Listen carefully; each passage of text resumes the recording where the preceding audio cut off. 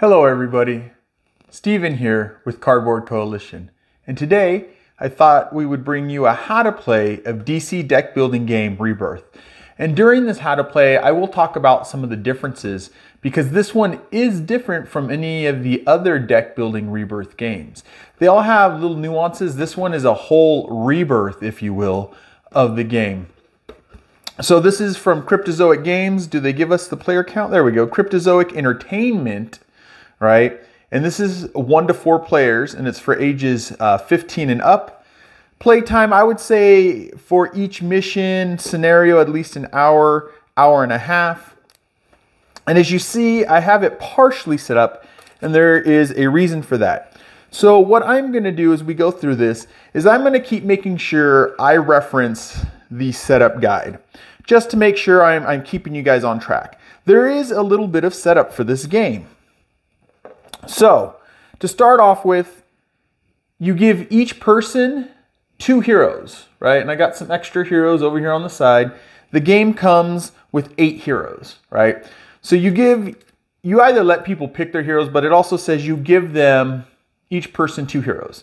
That person flips it over, they look at the hero, they might want to read down here and see what the information is, what hero action, special action that hero has. For instance, we have Cyborg here. If you play 2 or more different equipment during your turn, move 1 or plus 2 power. Movement's a new thing for this game, and we'll kind of talk about that.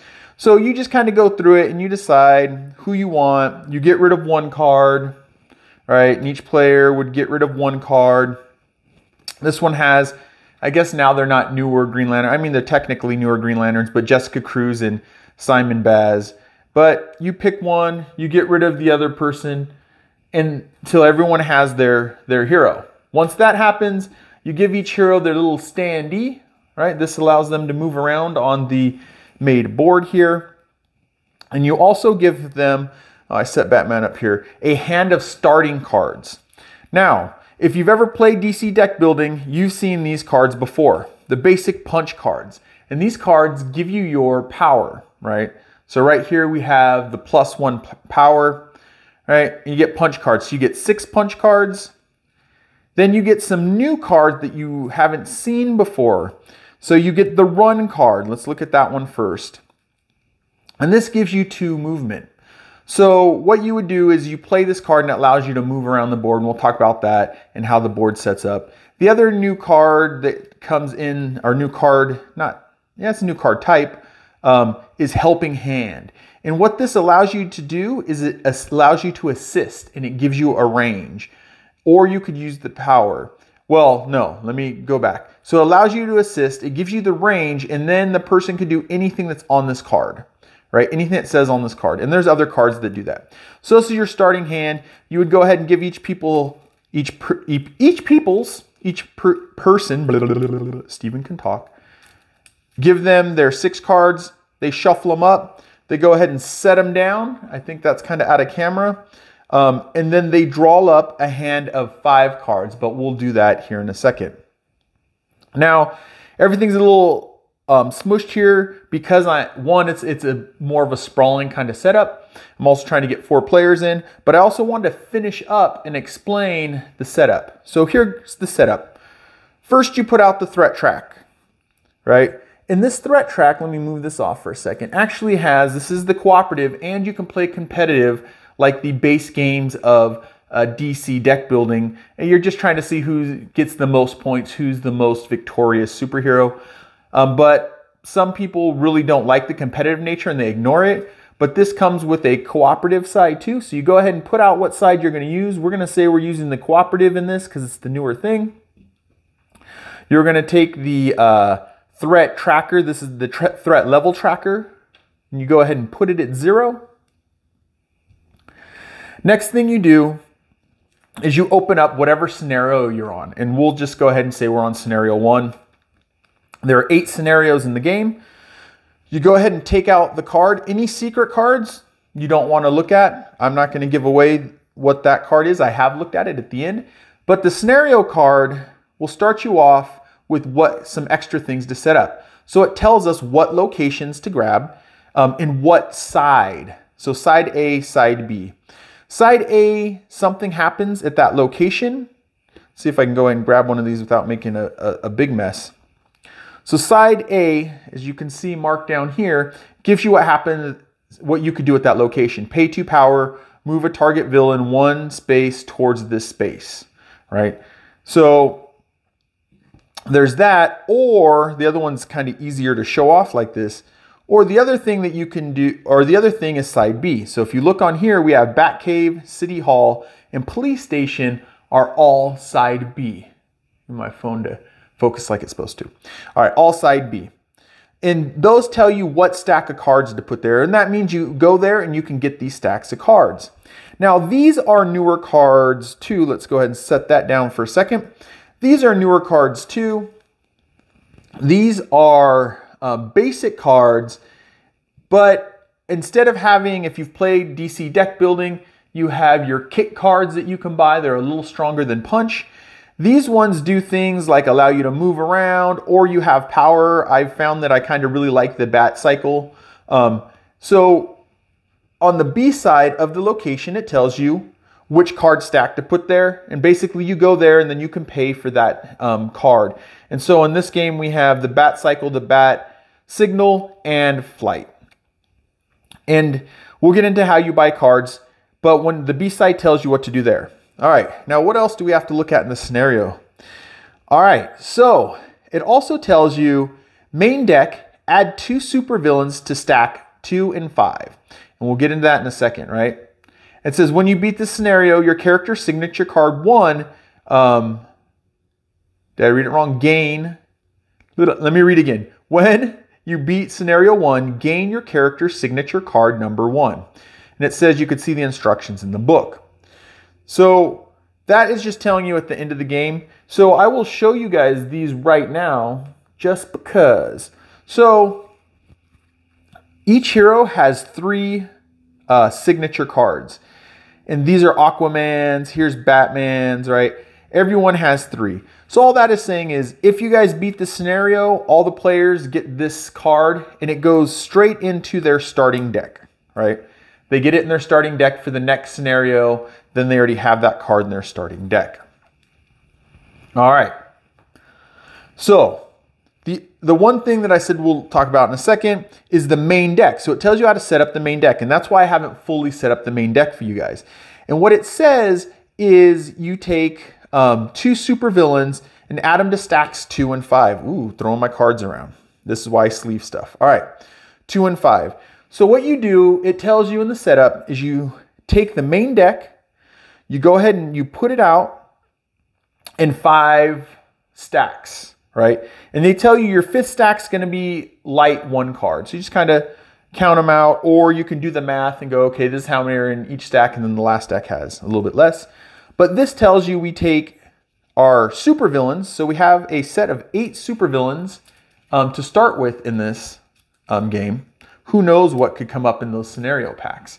You shuffle it up and you give stack 2, 1, 2. You give stack 5, 1, 2. So then that's everything on this card. So you've put out the card, you've done everything you need to do on that card. Now, like I say, I keep jumping back here to make sure I don't mess anything up or I forget anything. So we talked about all that. Then you take your cards. I kind of skipped that a little bit. So it tells you which locations to use. It doesn't tell you where to put them. And how that works is you take the locations, you shuffle them up, you blindly set them out. You make sure you want to keep the side B's and the side A's facing up. They say do it behind your back or under the table. I just do it in front of me and I don't look at it. And you set out the 5 locations, right? Once you have those 5 locations out, you go ahead and you set out these location numbers, number tiles. I forget what the proper term is, but the location number tiles. You go 1, 2, 3, 4, 5. You start at the top and you go clockwise. Once you have that done, you go ahead and you put out the wound deck. And I know it looks like it's Batman's deck right now. It's because we're kind of smashed. You put the wound deck out in an area where people can use it. And wounds are just something that hampers you. They're worth nothing, right? They don't allow you to do anything. They just weaken your deck, right? So I called them wounds. Sorry, that's Marvel Legendary, Bad Steven, weakness cards. You take the weakness cards, you go ahead and you set them out. It's supposed to be in reach of all players. All right, once that's done, then you go into the prepping of your main deck. So when you go ahead and do the main deck, this is where it tells you to set out the 5 stacks. And then it tells you the 5th one's going to be a little light. On the scenario, I guess we could have bounced back and forth, but on the scenario card, it tells you to put 2 villains in stack 2, 2 villains in stack 5. But as you go through the setup for the main deck, you also always put 2 villains in stack 2 and 2 villains in stack 5, super villains. These are super villains, right? And you put them in there. Now, so once you do that, then what you do is individually each stack, and I know I'm doing the number 1 stack. It's because, I don't know. So you shuffle them all up. You give them all a quick shuffle to make sure you get those supervillain cards nice and mixed in there. I'm not going to shuffle all of them because I already shuffled them all up, but I'll shuffle the decks that have the supervillains just to kind of get them in there. And what this is setting you up for is you get at least go through 1 stack of cards before you get a supervillain. You get another stack of cards, 2 stacks of cards, and your last set of supervillains. And it's going to take you getting down to this last kind of area to hit your last supervillains. So once you have shuffled them all up, you stack them. You don't shuffle them. You shuffle them individually. You go ahead and stack the 5 individual piles into 1 pile, and this creates your main deck of cards. So now we have our main deck of cards. Once we have that main deck of cards, we go ahead and we put them in the slots. And they call them slots because you got multiple cards in each slot. So slot 1 and then clockwise. So slot 1, it tells you goes next to location 1. We go ahead and put a card there. And we do that for every one. We put a card down everywhere. There. Are we not going to get a card to help me out here? We'll go like that.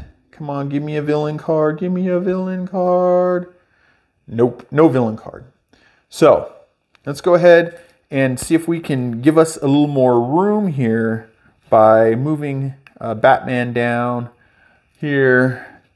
It'll allow me to talk more about these decks. So let's move Batman down here a little bit. It doesn't really matter. They have the same deck. I'm kind of looking at the camera too to make sure I'm kind of setting this up right. This is just to give everybody a little room. All right, so now we're fully set up and now we're ready to play the game. So let's talk about how you win the game. To win the game, you have to beat 5 supervillains. You have to get 5 supervillains out. And the supervillain cards are marked.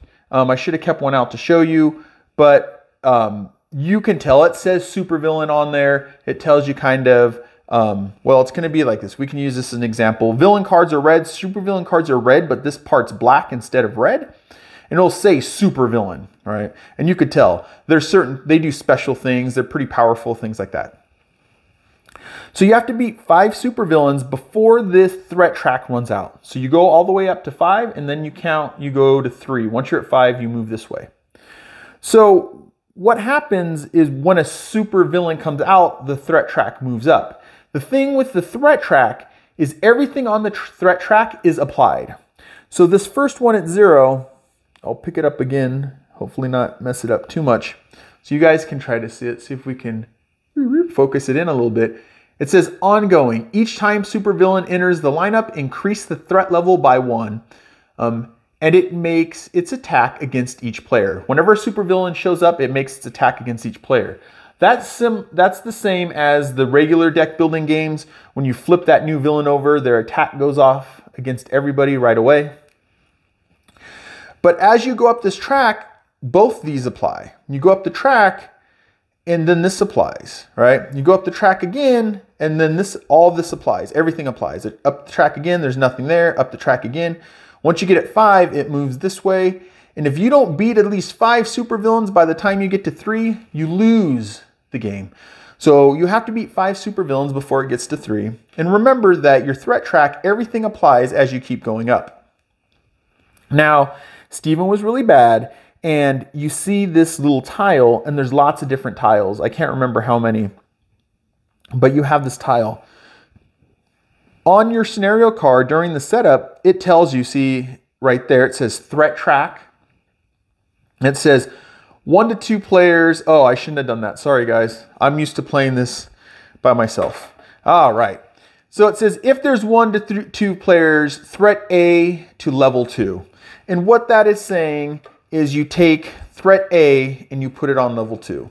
So in a 4-player scenario, this would not be here, so we wouldn't have to worry about that ongoing, but I guess it's a good teaching moment. There are going to be times cards are going to tell you to do stuff, right? It's going to say things like threat A to level 2. And how that works is you have a whole bunch of these tiles, and they have the letters down there. But one of the things to pay attention to is there's going to be things, it'll say on here things like add, and this is an ongoing, so it means it'd be ongoing. But it'll say other things like, I can't remember exactly off the top of my head, but it'll be like take away, do this, do that. But this says add. So what that means is even if it were to go to 3, it is added. So both those effects happen. Sometimes it goes over the effect like that. Replace, I think it's replace. And then sometimes you get no effect at that level. You block the whole effect out. And that's your scenario card. So part of your setup is this scenario card. So you open that early on. But as I said, for our setup, I did 4, so we wouldn't have that. All right, so back to it. So you play through this. First person goes, they have a hand of 6 cards, right? And they take 5, 1, 2, 3, 4, 5. And then we go ahead and we look at the cards, and everybody can know what cards you have because you work together. So it looks like I have 3 moves because I didn't shuffle it up really well. I have 1 power, 1 punch. It gives me 1 power.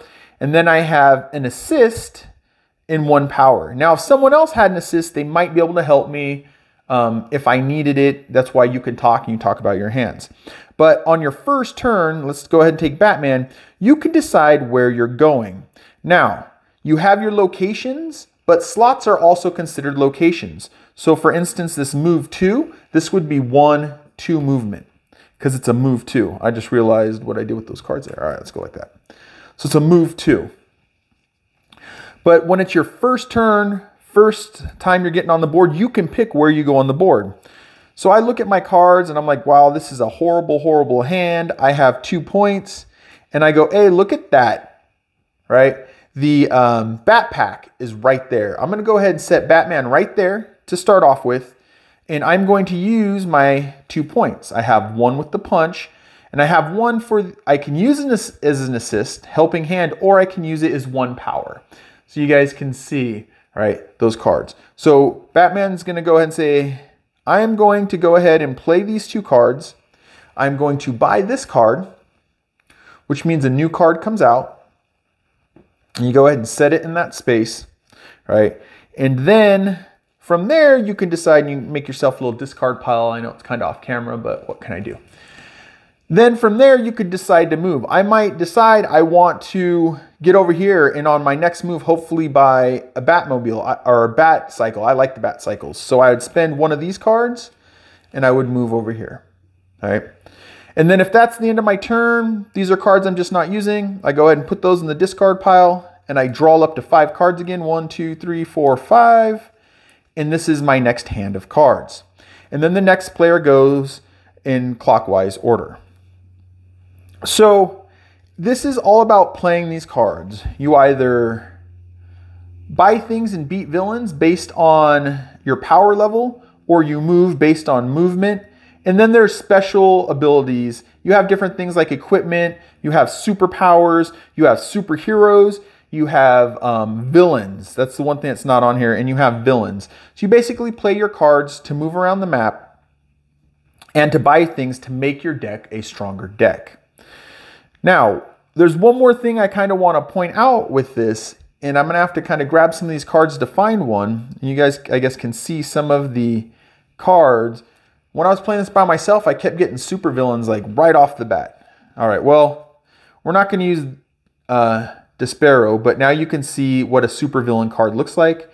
I'm looking for a regular villain card. And of course, because I'm doing this live, I have none. This would have been a great game to play because I would have made it pretty far without, and of course there's a whole bunch of supervillains. Though there's a whole bunch of supervillains right there, I kind of want to show you guys something. There we go.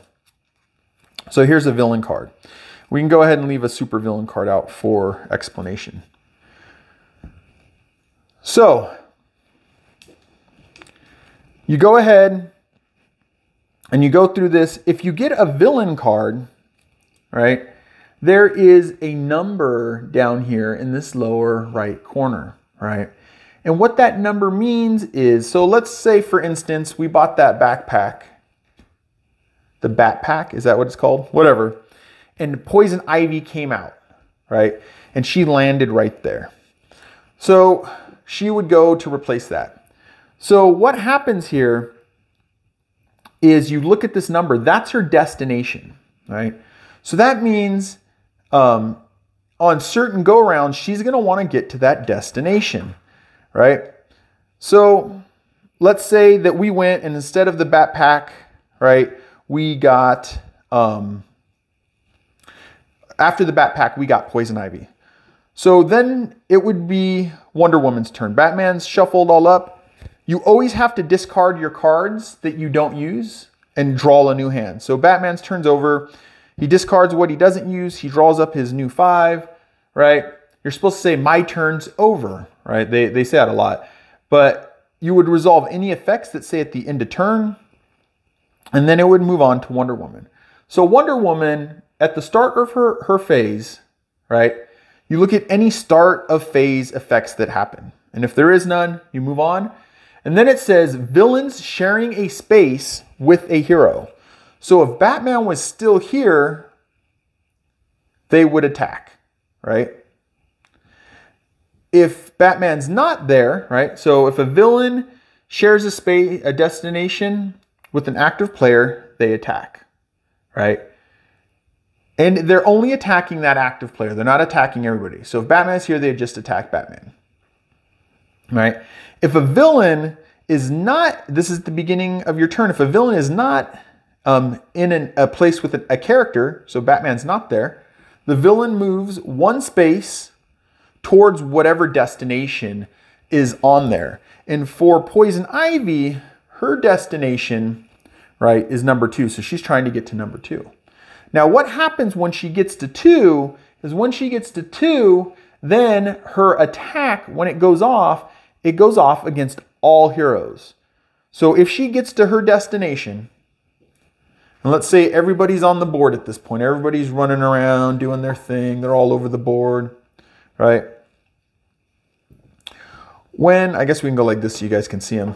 It's going to make it a little bit of a problem. But when her attack goes off, right? And her attack will go off at the beginning of every player's phase now because she's at her destination.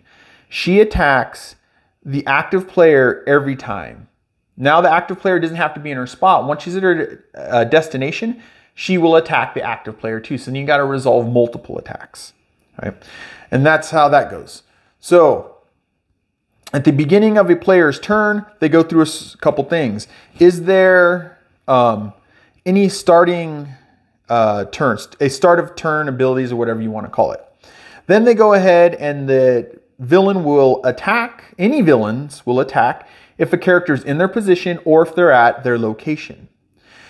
Then if any villains who aren't already engaged with the character or at their location, they move one towards their location.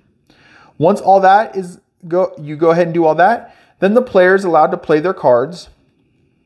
There are 5 cards that they have in their hand. They're allowed to play them, to buy things, and to move, and to beat villains and super villains. You beat super villains and super villains the same way that you buy cards. They have a point value. You go ahead and spend that point value. I guess I can show you one more thing. All cards have these. Is that star is if you're playing competitive. What it means is at the end is you just all add up your competitive points. So you would go ahead and play all your hands. And like I said, once your hand's done, you announce that your turn's over, right? You take all the remaining cards that you have, you throw them in the discard pile. You do any end of turn effects. right? And any cards you've played, you also put in the discard pile, right? You draw 5 new cards and the next player goes. And you just keep doing that as you go round and round. And like I said, how the game ends up winning or losing is being able to beat these super villains. And how super villains work is when they come out. So let's go ahead and move Poison Ivy. Let's say that the super villain lands right here. Sinestro comes out right there.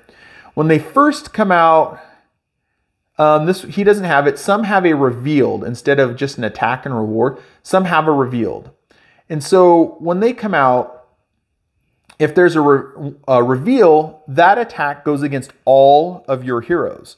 There are ways to stop it if you have cards that have the defense right there. And it'll tell you what you can do, and there's always special things that they do with defense.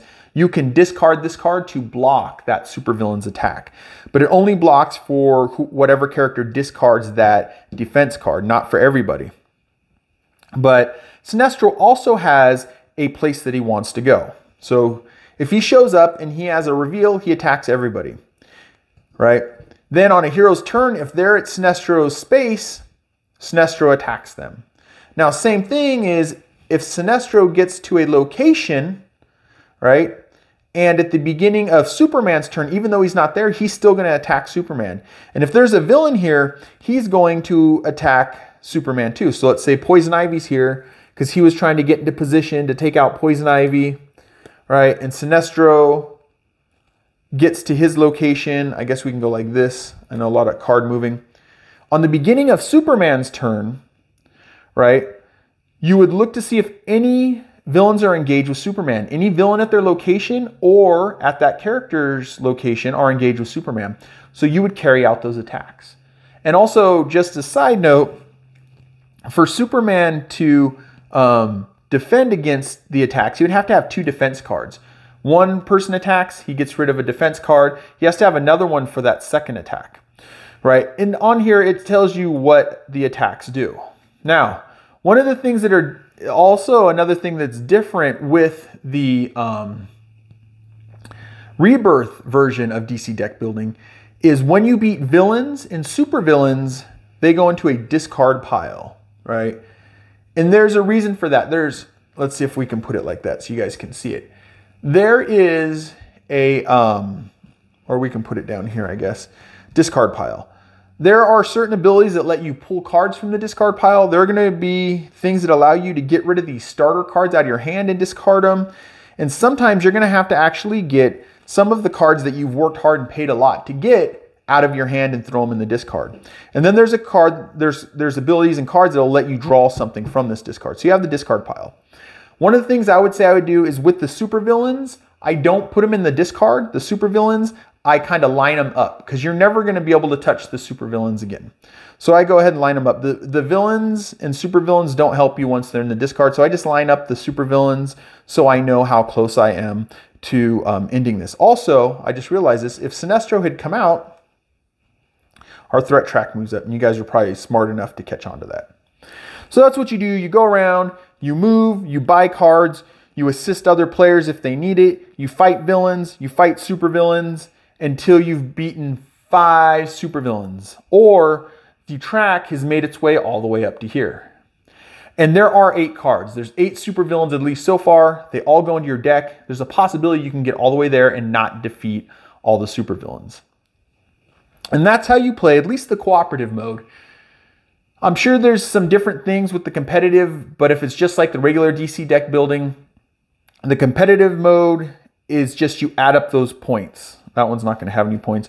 Remember I showed you guys these little points down here? You add up the points. You can think of it as like bragging. If I can get this to focus. You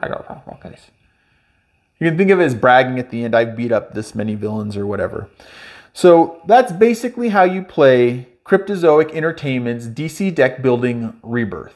I hope that made sense. There's kind of a lot going in to the setup, but once you start playing, it's pretty smooth. So I hope you guys all enjoyed. I'm Steven with Cardboard Coalition. I'll see you later, everybody. Bye.